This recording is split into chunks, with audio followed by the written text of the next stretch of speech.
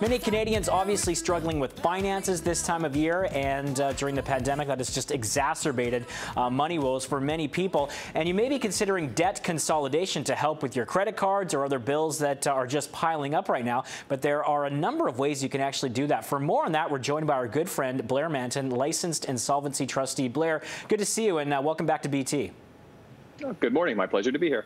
All right. So a lot of people think it's just as simple as going to the bank, getting a loan, and then using that to pay off your credit cards or whatever mounting debt you have. But there are a number of ways you can actually go about debt consolidation.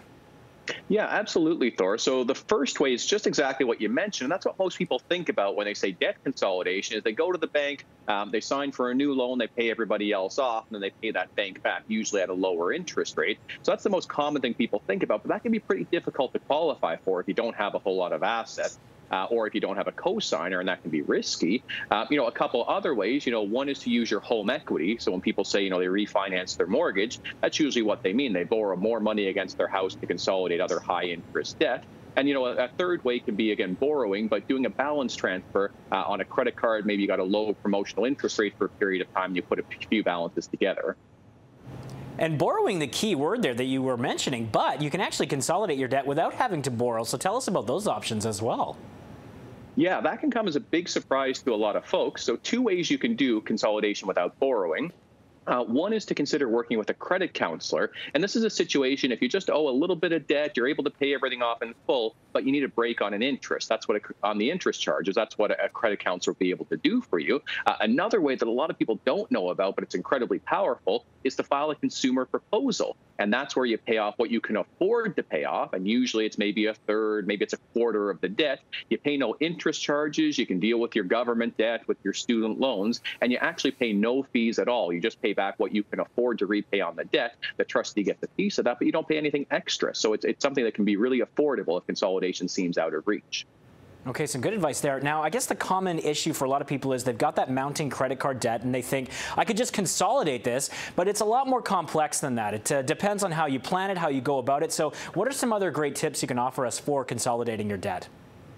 One first thing is just to make sure you understand all of your options. So even if the bank will approve you, make sure you can afford those payments and compare them against a consumer proposal. Consumer proposal is often a third of the cost. It's a fixed payment. It's going to be something that's going to allow you to have a little bit more room in your budget. A second thing that's critical is to make sure you stop using credit. I've worked with a number of people. They consolidated all their debt, but then the other cards, they weren't zero after a year again. They were back up. Because they hadn't actually dealt with the underlying, thing that was causing the issue. I'm glad you mentioned that, and let's just touch on that with our final point with the services and the advice that you bring. You need to attack the problem at its root. If you just keep going through that vicious cycle of using the card over and over again, you're not really going to get to the root issue of what's causing the debt in the first place. Yeah, absolutely, Thor. So one of the most core things we do, and we spend a lot of time on it, is providing financial counseling sessions. So anybody that does a consumer proposal, they meet with us a number of times to talk about the core issue, to work on their budget, to really understand that this can be a permanent solution. But if you don't solve the underlying issue, you don't want to consolidate and then have to consolidate again and again, either erode your home equity or do a proposal after a proposal. So really dealing with the core issue is the most important thing that we do at Sands & Associates. All right, Blair, give people the website if they want more information. Yeah, it's sands-trustee.com. Lots of great information on there, and you can book a consultation right online. We're meeting everybody by Skype, by telephone, by Zoom these days, giving a lot of help during the pandemic. All right, we appreciate your advice as always, and thanks so much. We'll talk soon. Thank you. My pleasure.